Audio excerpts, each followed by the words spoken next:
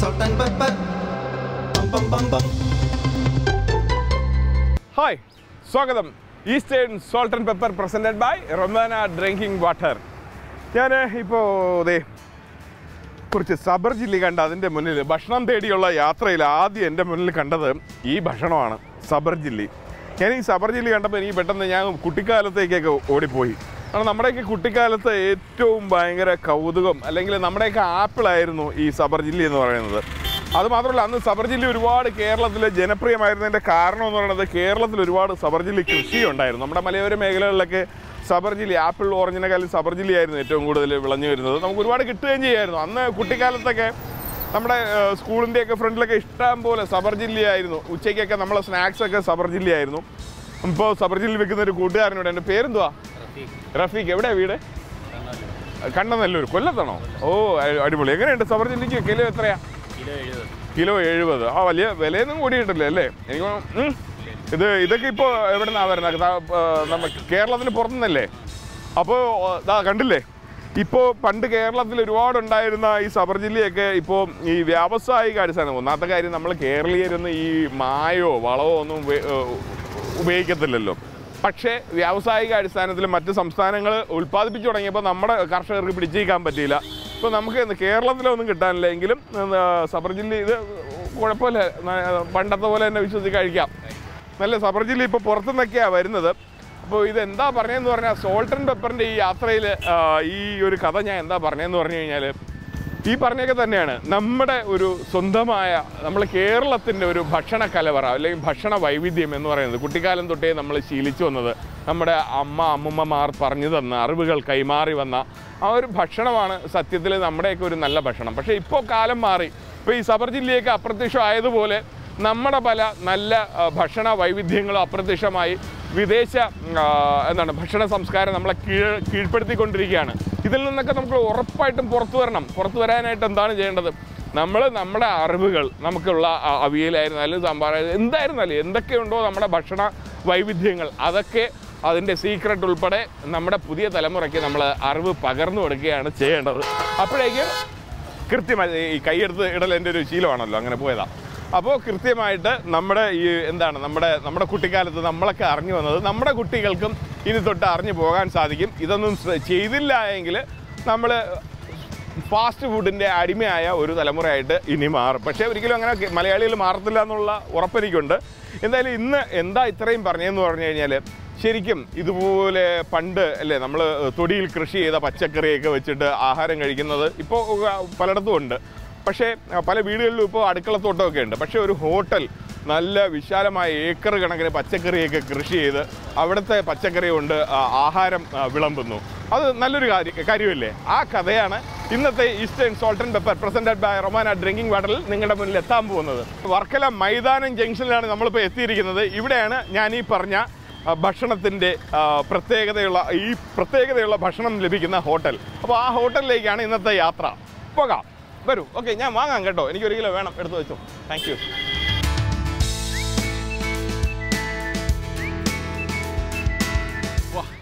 Yes, അപ്പോൾ ഇതാണ് ഞാൻ പറഞ്ഞ സ്ഥലം, ബാബു ഫാം റെസ്റ്റോറൻറ്റ്, മൈതാനം വർക്കല. ഞാൻ പറഞ്ഞില്ലേ ഒരു ഫാമൊക്കെ ഉണ്ടെന്ന്, അത് തന്നെയാണ് ഈ കാണുന്നത്. അപ്പോൾ ഇനി കൂടുതലൊന്നും പറയുന്നില്ല, ഇതിൻ്റെ കാഴ്ചകളിലേക്ക്.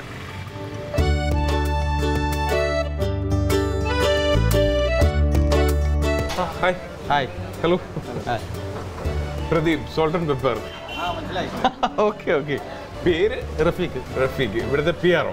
പിയാറോ കുക്കു മാനേജറാണ്. ഓക്കെ. അപ്പോൾ നമുക്ക് പിന്നെ ബാബുസ് ഫാം റെസ്റ്റോറൻറ്റ്. അതെ, എന്താണ് ഈ ഫാം റെസ്റ്റോറൻറ്റ്? ഞാൻ ആദ്യമായിട്ട് കേൾക്കുകയാണ്.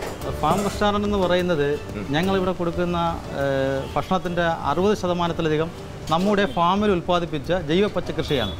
അതുകൊണ്ട് തന്നെയാണ് ഫാം എന്ന് ഉദ്ദേശിച്ചിരിക്കുന്നത്. അതെ അതെ. എല്ലാം ഉണ്ട്, എല്ലാം ഫാമിൽ എല്ലാം ഉണ്ട്. കോഴി, പോത്ത്, ആട് എല്ലാം. തീർച്ചയായിട്ടും. ഞങ്ങൾ 5.5 ഏക്കർ തൊട്ടടുത്ത് 1 കിലോമീറ്റർ അപ്പുറത്ത് ലീസിനെടുത്ത് കൃഷി ചെയ്താണ് ഇവിടെ ഭക്ഷണം കൊടുക്കുന്നത്. പിന്നെ ഇത് എത്ര നാളായി തുടങ്ങിയിട്ട്? ബാക്കി സ്ഥാപനങ്ങളൊക്കെ ഇവിടെ തുടങ്ങിയിട്ട് 5 മാസമായിട്ടുള്ളൂ. അപ്പോൾ ഇതിന്റെ എൻ്റെ മുതലാളി നമ്മുടെ മുതലാളി ടൂറിസം ഫീൽഡിലാണ് വർക്ക് ചെയ്യുന്നത്. പുള്ളി 25 വർഷമായിട്ട് ടൂറിസം ഫീൽഡിലാണ് വർക്ക് ചെയ്യുന്നത്. അപ്പോൾ ടൂറിസം ഫീൽഡിൽ നിന്നൊരു ചേഞ്ച് ആയിട്ട് കുറച്ച് ജനങ്ങളിലേക്ക് കൂടുതൽ നാട്ടിൽ സ്വദേശികളിലേക്ക് എത്തട്ടെ എന്ന് കരുതിയാണ് ഞങ്ങൾ ഇങ്ങോട്ട് വന്നത്. അതോടൊപ്പം ഇന്നത്തെ കാലത്ത് ഈ പച്ചക്കറിയിലൊക്കെ മാരകമായ വിഷം വരുന്നല്ലോ, അതിനെതിരായിട്ടൊക്കെ ഒരു ഓർഗാനിക് ഫാം തുടങ്ങി അങ്ങനെ വിദേശികളെയൊക്കെ ആകർഷിച്ചുകൊണ്ട് ഞങ്ങൾ തുടങ്ങിയതാണിത്. വേറെ എന്തൊക്കെ സ്ഥാപനങ്ങളാണ് ഉള്ളത് നിങ്ങൾക്ക്? കാമുഡി ഹെറിറ്റേജ് എന്ന് പറയുന്ന ഒരു റിസോർട്ടുണ്ട്. ആ കാമുഡി ഹെറിറ്റേജ് എന്ന് പറയുന്നത് നമ്മൾ ട്രിപ്പ് അഡ്വൈസർ എന്നൊരു സൈറ്റുണ്ട്. ആ സൈറ്റ് നോക്കിയാൽ ലോകത്താകമാനം സഞ്ചാരികൾ ടൂറിസ്റ്റുകൾ സഞ്ചരിക്കുന്ന അതിൽ കേരളത്തിൽ നമ്മൾ നമ്പർ 2 ആണ് ഇപ്പോഴും. അപ്പോൾ നിങ്ങൾ ഇവിടുത്തെ കാഴ്ചകളൊക്കെ ഒന്ന് കണ്ടുവരൂ. Eastern salt and pepper presented by Romana drinking വാട്ടറിൽ ഇനിയൊരു ഇടവേള.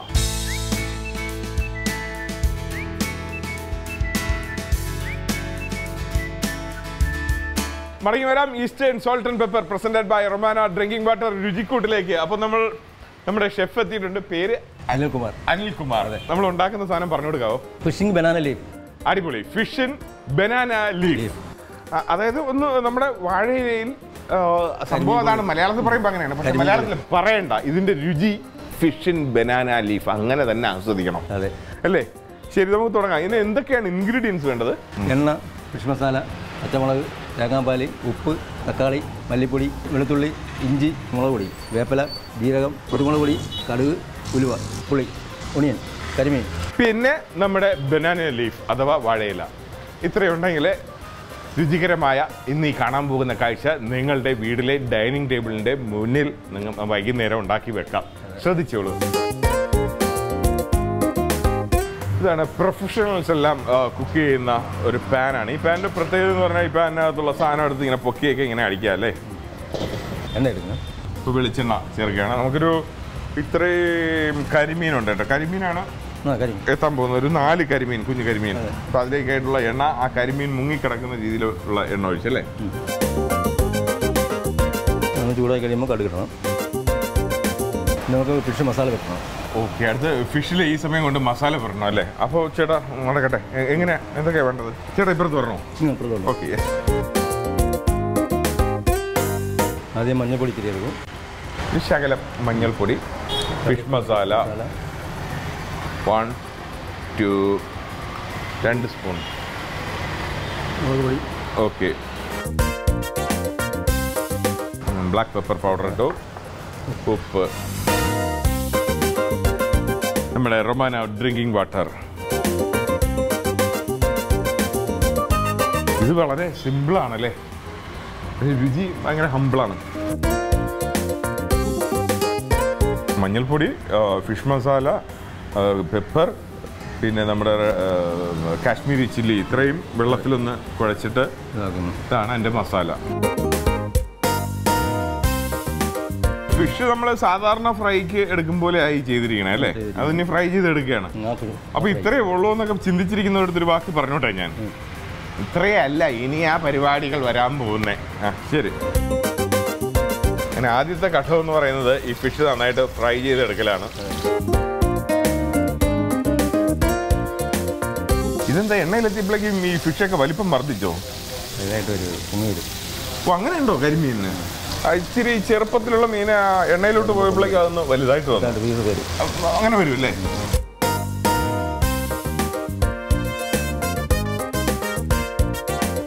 വെച്ചൂറ്റി എന്ന് നമുക്ക് പച്ച മലയാളത്തിൽ പറയാം. അതിലോട്ട് ഇത് വെക്കുകയാണ്. കാര്യം ഇതിലുള്ള എണ്ണ ഫുള്ള് അങ്ങ് ചോർന്ന് താഴേക്ക് പൊക്കോളും. ഇപ്പോൾ ഞാൻ പറയാതെ തന്നെ എല്ലാവരും ഒരു കാര്യം ശ്രദ്ധിച്ചിട്ടുണ്ടാവും, അല്ലേ? ഇതിലെ എണ്ണ ഇതിന്ന് താഴോട്ട് പോകുന്നത് നമ്മൾ ഒരു പ്രത്യേക പാത്രം വെച്ച് പിടിക്കുകയോ ഒന്നും ചെയ്യുന്നില്ല. അതിൻ്റെ അർത്ഥം ഇവിടെ ഒരിക്കൽ ഉപയോഗിക്കുന്ന എണ്ണ പിന്നെ ഉപയോഗിക്കാറില്ല എന്നുള്ളതാണ്. നല്ല ആഹാരം കഴിക്കണമെങ്കിൽ കുറച്ച് സമയം വെയിറ്റ് ചെയ്താലേ പറ്റൂ. അതാണല്ലോ ഒരു നിയമം എന്ന് പറയുന്നത്. അതുകൊണ്ട് ഇനി eastern salt and pepper presented by Romana drinking വാട്ടറിൽ ചെറിയൊരു ബ്രേക്ക് എടുത്തിട്ട് ഇതിൻ്റെ ബാക്കി കഥകളുമായിട്ട് ഉടൻ തന്നെ മടങ്ങിയെത്തും. ബ്രേക്ക്. അപ്പോൾ നല്ല ഭക്ഷണത്തിന് വേണ്ടി ക്ഷമയോടെ കാത്തിരുന്ന പ്രിയപ്പെട്ടവരെ, നിങ്ങൾക്ക് വേണ്ടി ഇതേ മടങ്ങി വരുന്നു eastern salt and pepper presented by Romana drinking വാട്ടറിന്റെ രുചിക്കൂട്ട്.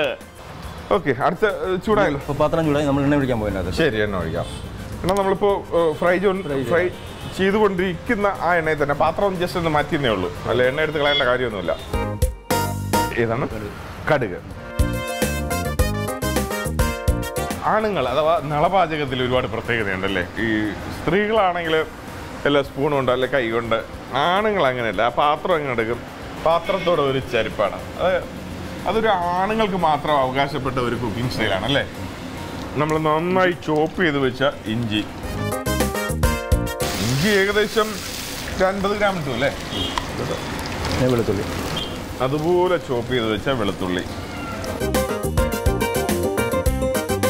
ഇഞ്ചിയുടെ അതേ അളവിൽ വെളുത്തുള്ളി ചേർത്തില്ല, ഒരു ശകലം കുറച്ച് ഇഞ്ചിയുടെ അളവിൽ നിന്ന് അല്ലേ?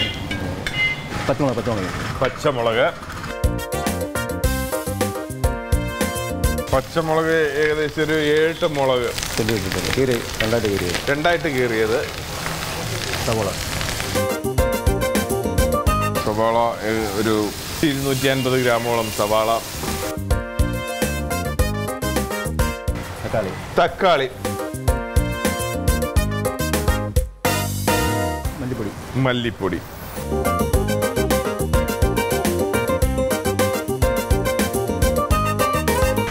മുളക് പൊടി. ആ യെല്ലോ കളറിൽ നിന്നും അതൊരു കടും കളറിലേക്ക് മാറി. ഫിഷ് മസാല. ഓക്കെ,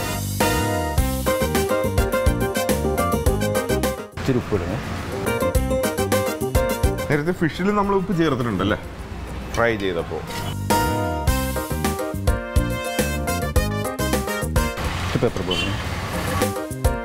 വെള്ളമൊക്കെ വറ്റി നല്ല കുറുകി ഒരു അരപ്പായിട്ട് കുഴഞ്ഞു വന്നിട്ടുണ്ടത്.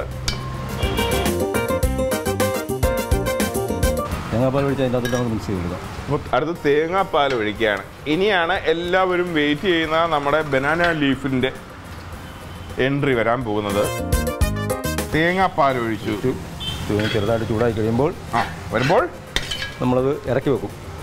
ഓഹോ, വാഴയില വാട്ടി വെച്ചു അതിലോട്ട് മീൻ ഇതും കൂടെ സെറ്റ് ചെയ്ത് വേറെ പാത്രത്തിൽ ബോൾ ചെയ്തിട്ടുണ്ട്.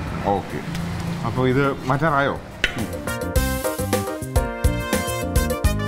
ചെറിയ പാത്രം എടുത്തുകൊണ്ട് വരും. അങ്ങനെ ഇവിടെ ഈ ചേട്ടൻ്റെ കൂടി എനിക്കെല്ലാം മനസ്സിലായി. എനിക്ക് മനസ്സിലായി, നമ്മൾ കോളേജിലൊക്കെ പഠിക്കുമ്പോൾ ഈ വലിയ മഴ വരുമ്പോൾ പറയുമായിരുന്നു, ഓ എൻ്റെ അമ്മയെ ചെറിയ മഴ തന്നെ. ഇപ്പം അതുപോലെയാണ് ഇവിടെ ചെറിയ പാത്രം എന്ന് പറഞ്ഞാൽ ഇങ്ങനെ ഇരിക്കും. ആ ഇലയിൽ ഇതേ പരിപാടി തുടങ്ങിയിട്ടുണ്ട്. ഒരു നല്ല തളിർ വാഴയിലയാണ് ഉപയോഗിക്കുന്നത്. ഏത് വേണമെങ്കിലും ഉപയോഗിക്കാൻ തോന്നല്ലേ? ഓക്കെ,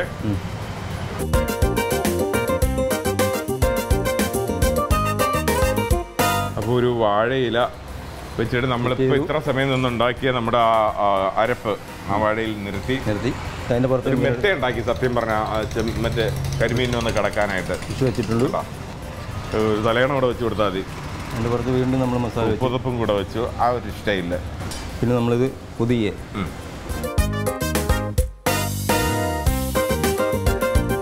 നാരുണ്ടേ.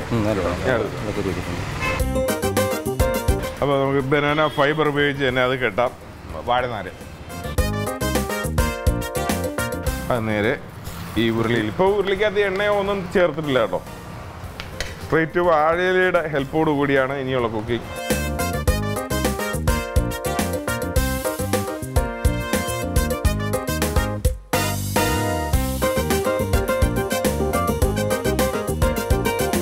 ഇതിന്റെ വേവ് അങ്ങനെ അറിയാൻ പറ്റും ചേട്ടാ? ഈ ഇലക്കകത്ത് മൂടി വെച്ചിരിക്കുകയല്ലേ, ഈ ഇല വാടി വരും. ആ വാടി വരലാണ് ഇതിൻ്റെ ഒരു വേവല്ലേ? ശരിയാണ്, ഓൾമോസ്റ്റ് ഫ്രൈ ചെയ്ത ഫിഷാണ്. പിന്നെ എല്ലാം നന്നായിട്ട് ചൂടാക്കിയെടുത്തതാണ്. ഒന്നുകൂടെ ഉള്ളൊരു ചൂടാക്കലാണ്. എനിക്ക് തോന്നുന്നു ഈ വാഴയിലയുടെ ഒരു രുചി അതിനകത്തോട്ട് ഒബ്സർവ് ചെയ്യുന്ന ഒരു പ്രക്രിയയാണ് ഈ നടക്കുന്നതെന്ന് തോന്നുന്നു. കുറച്ച് വെള്ളം തെളിച്ചു കൊടുത്തു. അതെന്തിനാ തെളിച്ച്? അപ്പോൾ ആവി കൂടെ കയറും. ആവി കൂടെ ഈ വെള്ളം വീഴുമ്പോൾ അന്ന് ആവി ആ ആവി ഇതിനിടയ്ക്കോട്ട് ഇടിച്ച് കയറും. അതിലേക്ക് വെള്ളം തെളിച്ചു കൊടുത്തു. ഈ തമിഴിൽ ആവി എന്ന് പറഞ്ഞാൽ വേറെ എന്തെങ്കിലും ആണോ? തമിഴ് தெரியாது. தெரிയുന്നവർക്കറിയാം. തമിഴിൽ ആവി എന്ന് പറഞ്ഞാൽ ഭൂതം എന്നാണ്, പ്രേതം എന്നൊക്കെ പറയില്ല, പ്രേത സിനിമകളിൽ. ഒരു 5 മിനിറ്റ് കൂടി ആകുമ്പോൾ നമുക്കിത് ഫിനിഷ് ആവും. ഇനി ഒരു 5 മിനിറ്റ് കൂടെ വേണം അല്ലേ ഇത് ഫിനിഷ് ആണ്? ഇതിനിടയ്ക്ക് ഇതിൽ വെള്ളം തെളിഞ്ഞ് മതി. ഒരു 5 മിനിറ്റ്. അടിപൊളി. അപ്പോൾ നമ്മുടെ ഷെഫിന്റെ പ്രയത്നം ഇങ്ങനെ ഫലം കണ്ട് സമാപിച്ചിരിക്കുകയാണ്. ഫിഷ് ഇൻ ബനാന ലീഫ് റെഡിയായി. വളരെ ഇതാണ് കേട്ടോ. ഇത് ഇലയിൽ ഇങ്ങനെ വളരെ സിമ്പിളായിട്ടാണെന്ന് തോന്നുന്നു. ആദ്യം നമ്മൾ ഇതിന്റെ ഫിഷിനെ ഒന്ന് ഫ്രൈ ചെയ്തെടുത്തു. രണ്ടാമതൊരു മസാലക്കൂട്ട് തയ്യാറാക്കി ആ മസാല വെച്ചിട്ട് ഫിഷിനെ നന്നായിട്ടൊന്ന് ഒരു പുതപ്പിക്കും പോലെ പുതപ്പിച്ചു. എന്നിട്ട് വാഴയില വെച്ചിട്ട് വാഴനാര് കൊണ്ട് തന്നെ കെട്ടി എണ്ണയൊന്നും തേക്കാത്തൊരു പാത്രത്തിൽ ഡ്രൈ ആയിട്ടുള്ള വെച്ച് പൊള്ളിച്ചെടുത്തു അല്ലേ? അത് ഇടയ്ക്കിടയ്ക്ക് കുറച്ച് വെള്ളവും ഒഴിച്ചു കൊടുത്ത് ആവി അകത്ത് കയറാനായിട്ട്. അപ്പോൾ തയ്യാറായിരിക്കാം. അപ്പോൾ ഇനി കഴിക്കാം അല്ലേ? അപ്പോൾ ഒരു പ്ലേറ്റ് എടുത്ത് വരട്ടെ. തീർച്ചയായും വരും. ഭക്ഷണം കഴിക്കാനുള്ളതല്ലേ, പിന്നെ അല്ലാതെ ഭക്ഷണത്തെക്കുറിച്ച് എന്ത് പറയാം? തലയിലെടുത്ത് വെച്ചുകൊണ്ട് നടക്കാമെന്ന് പറയാൻ പറ്റുമോ? ഈ ഒരു ഇങ്ങനെയായിരിക്കും ഇത് സെർവ് ചെയ്യുന്നത്. ഇപ്പോൾ ഇത് തുറന്നു കഴിഞ്ഞാൽ കാണത്തില്ല. അത് കൊള്ളാം കേട്ടോ. ഞാൻ ഇങ്ങനെ ചോദിച്ചു, ഇത് ഇങ്ങനെയാണോ ഇത് സെർവ് ചെയ്യുന്നത്? ഇതിൻ്റെ ചുറ്റും വല്ല പൂക്കളോ എന്തെങ്കിലുമൊക്കെ വെക്കണമെന്ന് ചോദിച്ചപ്പോൾ ഇതിൻ്റെ കെട്ടഴിച്ച് ആ ഇല തുറന്നങ്ങ് വെക്കുമ്പോൾ പിന്നെ ആ പൂക്കളൊന്നും പുറത്ത് കാണത്തില്ലല്ലോ. അത് കൊള്ളാം, എനിക്ക് ഇഷ്ടപ്പെട്ടു. അപ്പം നമുക്ക് തുറക്കാം. എന്തുകൊണ്ടാണ് ഇത് അലങ്കരിക്കാത്തതെന്നും നമുക്കിപ്പോൾ കാണാം. തുറക്കാം അല്ലേ? ഇതിൻ്റെ കെട്ട്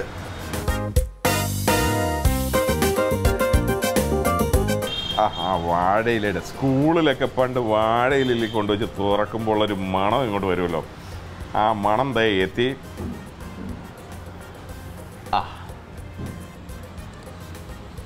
അപ്പോൾ നിങ്ങൾ ഈ കാഴ്ചയൊന്ന് കാണൂ.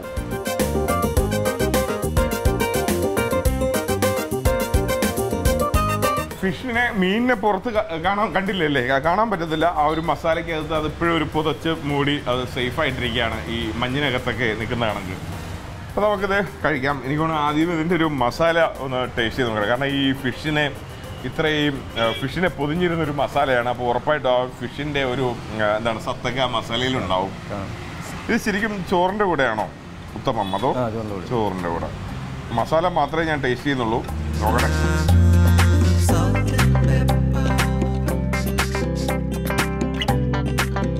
മസാല പൊളിച്ച് കേട്ടോ. ഞാൻ ഫിഷും കൂടെ നോക്കട്ടെ. ആവി ഇപ്പോഴും വരുന്നുണ്ട്. ഞാൻ കരിമീനായതുകൊണ്ടൊന്ന് കൈ കൊണ്ടെടുക്കുകയാണ്. വേറൊന്നുമല്ല, ഒത്തിരി മുള്ളുണ്ട്. സായിപ്പ് കഴിക്കും പോലെ കഴിക്കാനുള്ള അല്ല കരിമീൻ.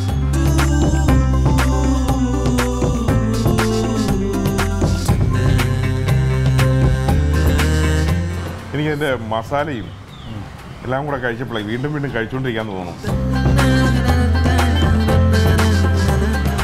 ഫിഷ് ഇൻ ബനാന ലീഫ്, അതിൻ്റെ പേര് പോലെ തന്നെ ഒരു ഡിഫറെൻറ്റ് പേരാണ്. അതുപോലെ തന്നെയാണ് വളരെ ഡിഫറെൻ്റ് ആയിട്ടുള്ള ഒരു ടേസ്റ്റ്. നമ്മുടെ മലയാളി ടേസ്റ്റ് തന്നെയാണ്. മലയാളികൾക്കെല്ലാം ഇഷ്ടപ്പെടുന്ന ഒരു ടേസ്റ്റ് തന്നെയാണ്. മലയാളികൾക്ക് മാത്രമല്ല, ഇതൊരു കൗതുകത്തോടെ വന്ന് കഴിക്കുന്ന എല്ലാവർക്കും ഇത് ഇഷ്ടപ്പെടും. എന്ത് പറയാനൊന്ന് നല്ല എരിവുണ്ട്, പുളിയുണ്ട്, കൊള്ളാം. എല്ലാം നമ്മുടെ കേരളത്തിൻ്റെ തനത് ടേസ്റ്റ് തന്നെ അതിനകത്തുണ്ട്. അതാണ് ഞാൻ കൂടുതൽ ഒന്നും പറയാത്തത്. നമ്മുടെ ഒക്കെ ഉള്ളിലുള്ള ആ ഒരു രുചി അത് അതേപോലെ നിലനിൽക്കുന്നുണ്ട്. എക്സലന്റ് ചേട്ടാ, ഗംഭീരമായിട്ടുണ്ട്. സന്തോഷം. അപ്പോൾ എങ്ങനെയാണ് നമ്മുടെ ഫിഷ് ഇൻ ബനാന ലീഫ് ഉണ്ടാക്കുന്നതെന്ന് ഒന്നുകൂടെ കാണണ്ടേ? അതിലേക്കായിട്ട് ദേ വരുന്നു റീക്യാപ്പ്.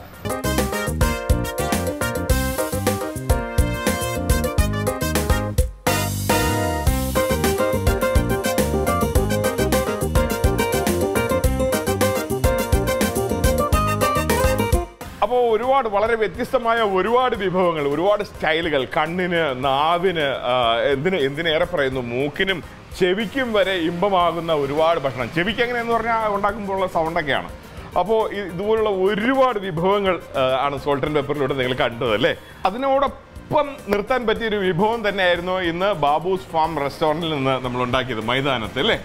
ഗംഭീരമായിരുന്നു കേട്ടോ. നിങ്ങളുടെ വർക്കലയുടെ കീർത്തി പോലെ തന്നെ നിങ്ങളുടെ ഈ രുചിയുടെ കീർത്തി ലോകമെങ്ങും പരക്കും എന്നുള്ള ഒരു ഉറപ്പ് മാത്രം ഞാൻ തന്നുകൊണ്ട് തൽക്കാലം ഇന്നത്തെ eastern salt and pepper presented by Romana drinking വാട്ടറിന്റെ ഇന്നത്തെ ഈ എപ്പിസോഡ് ഇവിടെ പൂർണ്ണമാകുന്നു. അടുത്ത ആഴ്ച ഇതുപോലെ മറ്റൊരു രുചിയും കഥയുമായിട്ട് വീണ്ടും ഒത്തുകൂടാം. തൽക്കാലം ടാറ്റാ.